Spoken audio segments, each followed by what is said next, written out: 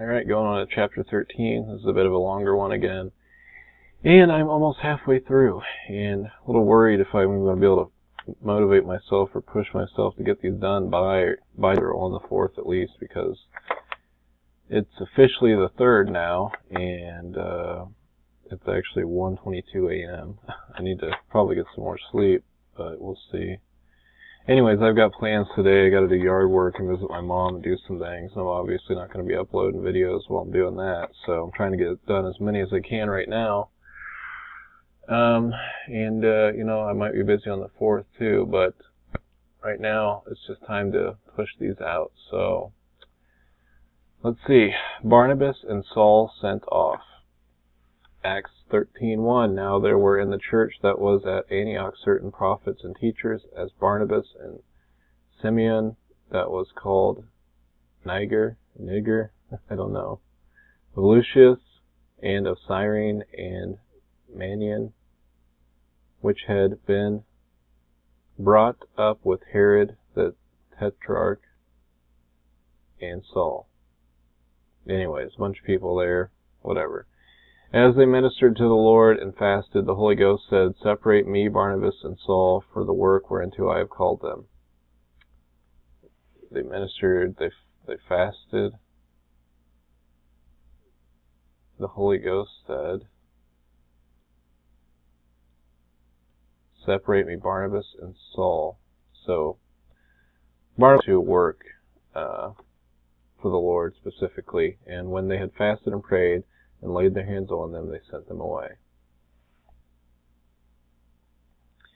So, they go to Cyprus. It looks like Barnabas and Saul on Cyprus. And so I was thinking about the ministering to the Lord. It's not like the Lord needs work done for him, like he needs anything. But it's like, you know, they were praying, they were fasting, they were doing the Lord's work, basically.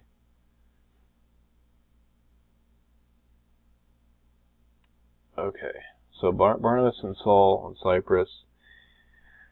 Acts 13:4. So they, being sent forth by the Holy Ghost, departed unto Seleucia, and from thence they sailed to Cyprus. And when they were at Salamis, they preached the word of God in the synagogues of the Jews, and they had also John to their minister. And when they had gone through the isle unto Paphos, they found a certain sorcerer, a false prophet, a Jew, whose name was Bar-Jesus, which was with the deputy of the county, or country, Sergius Paulus, a prudent man, who called for Barnabas and Saul, and desired to hear the word of God.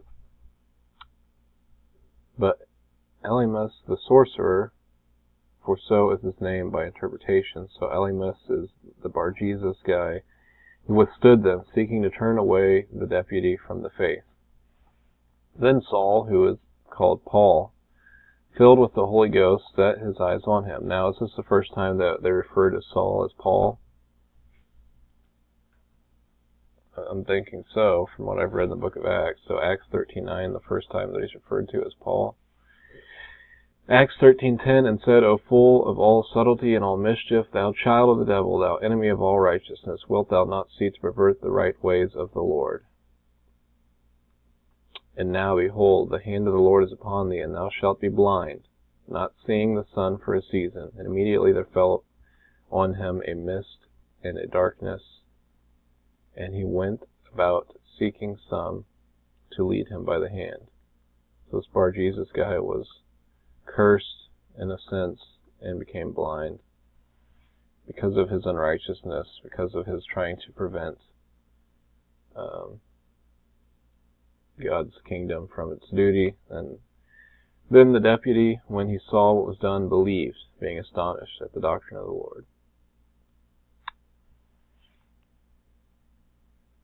So another admonition not to oppose those who are doing God's work. Paul and Barnabas at Antioch and Pisidia.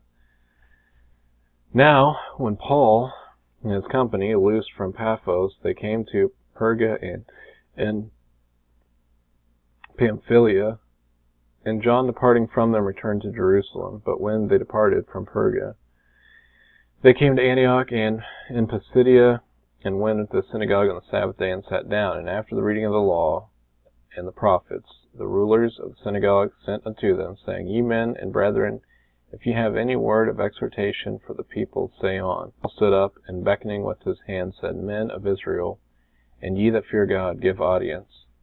And so they say they're going back to the Jews. They're going in the synagogues, so, they were preaching to the Jews and stuff, and then they went to the Gentiles, but it seems like they're also still going back to the Jews, because they're in the synagogues. Then Paul stood up, and beckoning with his hand, said, Men of Israel, and ye that fear God, give audience. The God of this people of Israel chose their fathers and exalted the people when they dwelt as strangers in the land of Egypt, and with an high arm brought he them out of it. And about the time of 40 years suffered he their manners in the wilderness. And when he had destroyed 7 nations in the land of Canaan, he divided their land to them by lot. And after that he gave unto them judges about the space of 450 years, until Samuel the prophet. And afterward they desired a king, and God gave them Saul, the son of Cis, a man of the tribe of Benjamin, by the space of 40 years.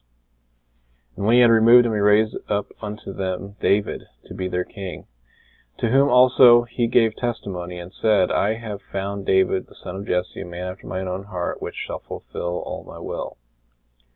Of this man's seed hath God, according to his promise, raised unto Israel a Saviour, Jesus.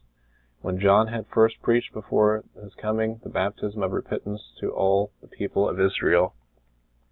And as John fulfilled his course, he said, Whom think ye that I am? I am not he, but behold, there cometh one after me, whose shoes of his feet I am not worthy to loose. Oh, my nose, sinuses.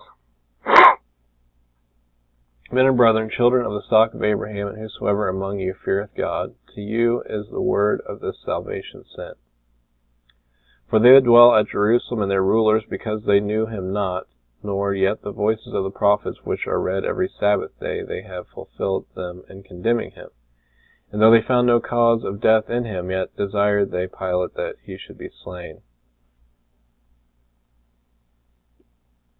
And when they had fulfilled all that was written of him, they took him down from the tree, and had laid him in a sepulchre.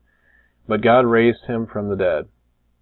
And he was seen many days of them which came up with him, of them with Galilee to Jerusalem, who are witnesses unto the people, who are his witnesses unto the people. And we declare unto you glad tidings, how that the promise which was made unto the fathers, God hath fulfilled the same unto us their children, and that he hath raised up Jesus again, as it is also written in the 2nd Psalm, Thou art my son, this day have I begotten thee. And as concerning that he raised him up from the dead, now no more to return to corruption, he said on this wise, I will give you the sure mercies of David. Wherefore he saith also in another psalm, Thou shalt not suffer thine Holy One to see corruption. For David, after he had served his own generation by the will of God, fell on sleep, and was laid unto his fathers, and saw corruption.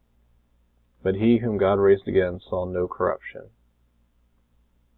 Okay, yeah, so that pretty much explains that verse from the Psalms, that,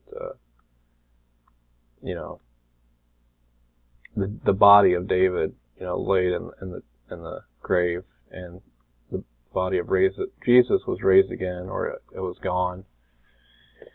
So, be it known unto you, therefore, men and brethren, that through this man is preached unto you the forgiveness of sins.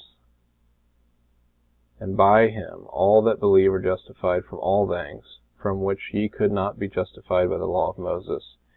Beware therefore lest that come upon you, which is spoken in the prophets, Behold, ye despisers, and wonder and perish, for I work a work in your days, a work which ye shall in no wise believe, though a man declare it unto you. And when the Jews were gone out of the synagogue, the Gentiles besought that these words might be preached to them the next Sabbath.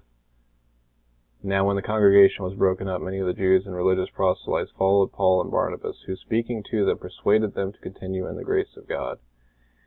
And the next Sabbath day came almost the whole city together to hear the word of God. But when the Jews saw the multitudes, they were filled with envy and spake against those things which were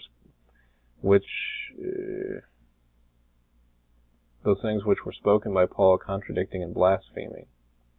Then Paul and Barnabas waxed bold and said, it was necessary that the word of God should first have been spoken to you, but seeing ye put it from you, and judge yourselves unworthy of everlasting life, lo, we turn to the Gentiles. For so hath the Lord commanded us, saying, I have set thee to be a light of the Gentiles, that thou shouldest be for salvation unto the ends of the earth. And when the Gentiles heard this, they were glad and glorified the word of the Lord, and as many as were ordained to eternal life believed. Now, there's, a lot of Calvinist beliefs about that verse, but I won't go into that now. So it's interesting that Paul goes all the way back. It's kind of like the sermons with Peter and even with Stephen, where, he goes all the way back kind of to the times of Abraham or to Moses. He talks about, David and how God's promise, all of this was fulfilled in Jesus. And he talks about the resurrection. And anyway, so a lot of them believed, but then there were some that opposed him. Acts 13:49, and the word of the Lord was published throughout all the region. But the Jews stirred up the devout and honorable women and the chief men of the city, and raised persecution against Paul and Barnabas, and expelled them out of their coasts. But they shook off the dust of their unto Iconium. And the disciples were filled with joy and with the Holy Ghost. So, again, I say it a lot, but there is a lot there that I could go into individually in each verse, but for kind of a time restraint, I'm just going to have to move on. A lot of it's kind of self-explanatory, too. He went and he preached the gospel to these Jews in the synagogues. And, as I said, as we've seen over and over again, many were saved, and there were a lot that opposed them as well. And so they were kicked out of the city. So, this might be the first kind of persecution of Paul. I don't remember. I don't think he was... Well, he was kicked out of the... I think they had to sneak him out of the city. He was kicked out already.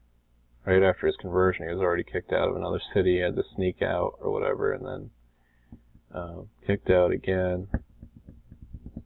So we've seen Peter was already arrested and stuff. It doesn't seem like, I don't think Paul's been arrested yet. But good.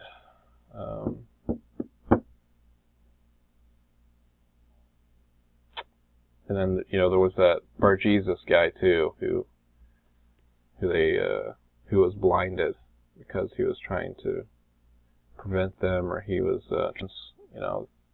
this guy not to believe. So, alright guys, thank you for watching, and I'm going to continue on to Acts chapter 14, halfway through the book of Acts. Still a long ways to go, so God bless.